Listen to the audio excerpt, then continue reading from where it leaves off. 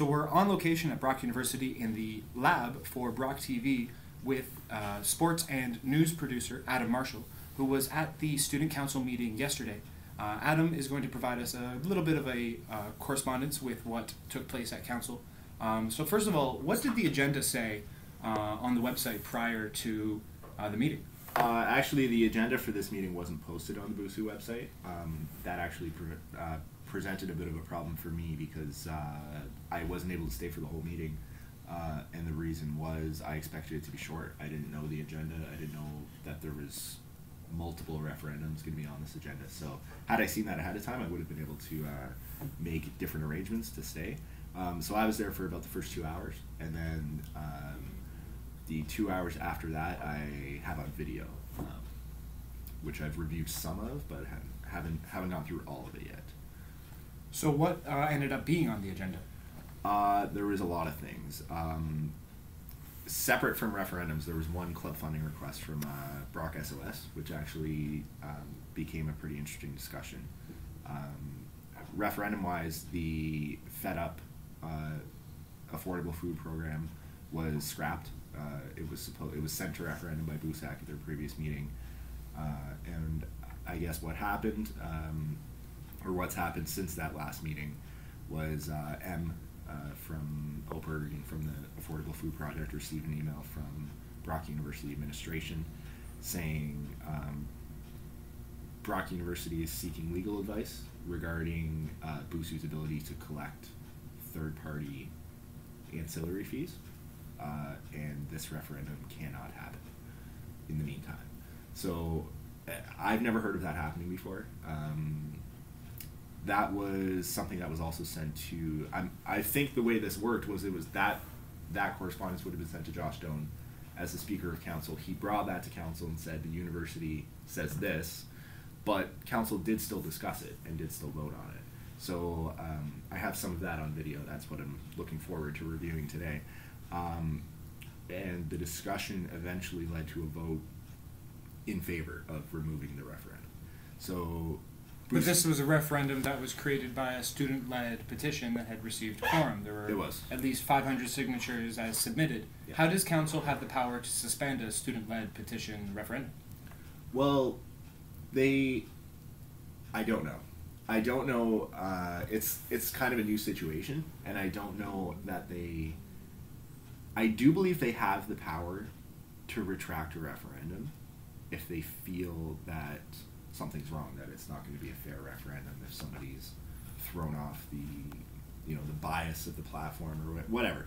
I do believe they have the ability to stop a referendum, but this shouldn't be a reason that they do it. What were the discussions in council centering around in terms of the pros and cons of proceeding with a referendum that the administration has already expressed its difficulty with? Well, I saw a bit of the discussion earlier on in the night. M brought forward a second question saying, if you deny this referendum from going, could you please ask an opinion question of the student body? So that was an alternate referendum idea. As for the discussion that they had leading up to the decision to retract it, I have to watch that still, to be honest. So we can do that right now if you want. But I imagine the discussion at the BUSU level, at least at the BUSU exec level, is, what is Brock University saying is going to happen if BUSU were to go ahead and run the referendum anyway, which they totally could have. BUSAC could have upheld the decision to push it to referendum. It's not really BUSAC's problem that the university itself doesn't want to do this. So what I expected to happen was for BUSAC to still send it to referendum, run the referendum, hopefully it passes because it's a great project. Let's say that happens, then when it comes time to collect money, that would be when the university would say, hey, we're putting kibosh in this, or we're not cutting you your check. That would have been really interesting, but the university has intervened even earlier in the process at a point where, personally, I didn't even know the university could intervene because it hasn't even gone to referendum yet, and administration's already put a stop to a student-led initiative, which is concerning. We've been reporting on this. I talked about this on air last week. At that time, it was rumors. It was merely rumored that the administration was not comfortable with Fed Up, but now it is confirmed at council. What are the other? Well, let's talk about two things.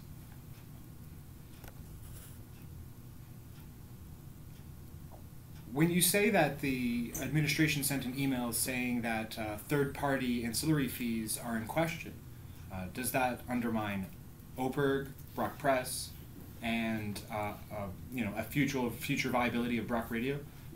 Are all third-party ancillary fees on the line now, or is that reading into that email too much? It's kind of hard to say. Like the exact quote that I have here, M has published this quote from the email he received. Brock University is currently seeking legal advice around the liability and legality for the collection of third-party ancillary fees, and as such, a referendum cannot be held at this time until a decision has been made. So, they're looking into the liability and legality for the collection of third-party fees. Whether that applies to fees that are already in place is really difficult to say. And it's also difficult to say whether, if M suddenly decided to make the Affordable Food Project a division of BUSU rather than a separate corporation, would the university still stomp it out? That would be a really interesting thing for me to want to see what happens. Is the central issue being framed as to this third-party ancillary fee issue, or is it a contractual problem with Sodexo that fed up? I mean, is there anything in the public record that discusses Sodexo in this discussion? Well, I don't know how involved Sodexo was in the discussion, but what you could say is that Brock has never mentioned having any issue with third-party ancillary fees until the Fed Up project came about. So I wouldn't think that the university would have any intention of preventing an organization like OPERG or CFBU or the Brock Press from continuing to collect their fee. However, I don't see how they can draw a line that would stop the Affordable Food Project but wouldn't also have negative consequences for every other third-party organization on campus. So this sounds like really big news. It is. It's a huge deal. I haven't been able to find evidence of this kind of thing happening anywhere else. Not in Ontario, at least so far in my research. I don't know about yours, but it's a very, very complex situation, and it's scary if the university is considering scrapping third-party fees altogether just to prevent one particular one from existing. Especially when there's an organization like Sodexo, a massive organization, obviously a massive amount of money involved in their contract with Brock University, a contract which is now available online, but it's redacted heavily. Yeah, it's available at feedbrock.org. The Fed Up project had a Freedom of Information request to release that document, which was heavily redacted. Yeah. It's the Brock University and Sodexo service contract, which was a 10-year contract, renewed only last year. That is something that we've been paying attention to, at least as BrockBug.com has been interested in it and doing background research. We haven't yet had a chance to really dig into exploring the issue, but now it has been pushed into the forefront thanks to the work of M and OPERG, as well as at least 15 or 20 core group of students who I've seen at council highly supported. Yeah, and last night, again, huge support for M. Several volunteers from the Affordable Food Project showed up and stayed for a very, very long meeting, again, to demonstrate that students do care about the issue. And when they presented that meeting, when they presented the student-led referendum petition at the December 3rd meeting, that wasn't approved until after midnight, because more than an hour and a half was spent interrogating M. Hepler about Fed Up. And at that time, BUSU President Cooper Millard issued a constitutional challenge regarding student-led petitions and the definition of must approve, which then resulted in an interesting ruling being made at the following meeting. Do you have any more information about that issue? Cooper's constitutional challenge didn't come up again last night, but when M was presenting his proposed opinion question, there was a lot of harsh questions asked, a lot of not harsh questions and not pointed at M, but very somewhat accusatory. They were very hesitant of the idea of potentially running the two questions at the same time, because at that point in the meeting, the actual fed-up referendum hadn't been canceled yet officially. It was still on, and M was talking about also asking this opinion question, and a bunch of councillors, including the president, Mr. Millard, jumped on that right away, when obviously everyone in the room knew that the other one wasn't going to go. Like, they weren't designed to both go at the same time. M was just bringing that forward as a last resort.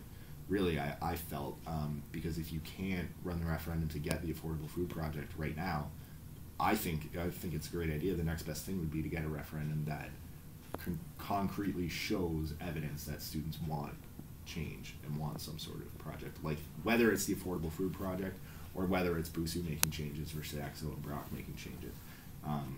I think that question would be the next best thing for him, at least for his organization at this point. I'm gonna grab that. Well, tell us your Twitter handle and how we can follow the story. You live tweeted during council yesterday, so a lot of the insights that the public is gleaning first gleaned it from your Twitter. So yes. Where can we find you on Twitter? I'm at Adam Marshall 409. You can follow me there. I do tweet whenever I'm at a BUSAC meeting, and it's also where I share my stories first. It usually gets shared there before anywhere else. And you can also follow at BrockTV for our news segments. Thanks for talking with us. Thank you.